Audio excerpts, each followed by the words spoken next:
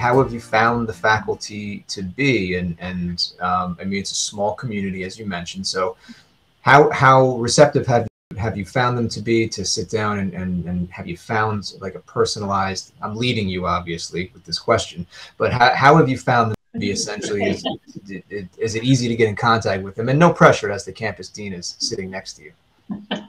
Oh my gosh, I love popping in during my lunchtime, especially because just I have an hour and I know that's when they are kind of on their break to eat, but I like to bother them regardless.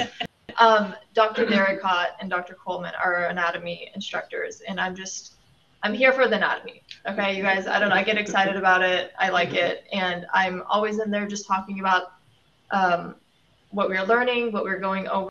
And my background, I was actually TA at my previous graduate program. So anatomy was one of the courses that I co-taught with the professors. And so I like to just provide my feedback or maybe some suggestions or ideas. And I've never felt dismissed here. I've never felt like, oh, I'm a student and that's where I need to stay.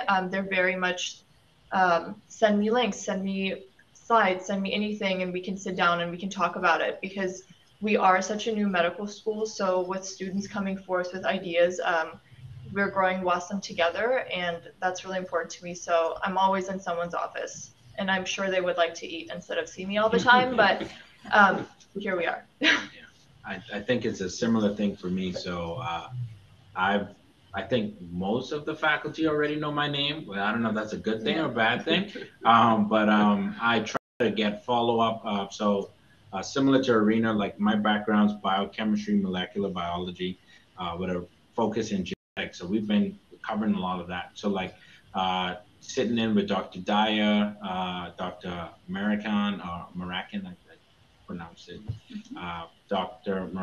Maracan, just some of the sessions, just even giving feedback and discussing some of the stuff to deep lengths has really been enjoyable. And then for me, who is a work in progress as it relates to organization, I'm seeing Dr. Zellner, who's assisting with CAS and just helping like how to study, how do you incorporate practice questions, some of the different other study techniques, some of our clinical professors here as well. I know for me, I'm not as much of a video-based person in terms of some of the learning styles.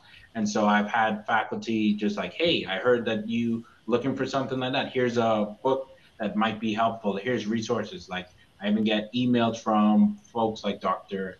Elchi, who's helping with some of the biostatistics for us as well. Just different things that are helping to enrich that experience. And I think that open door policy, or knock and then open the door policy that some of them have, it has been really helpful. So I really appreciate the one-on-one interactions that you're able to have. And it is such a small knitted group.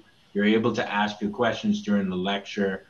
You're actively involved in discussions amongst groups and your peers as well. So you just get a lot of reinforcement with a lot of the content.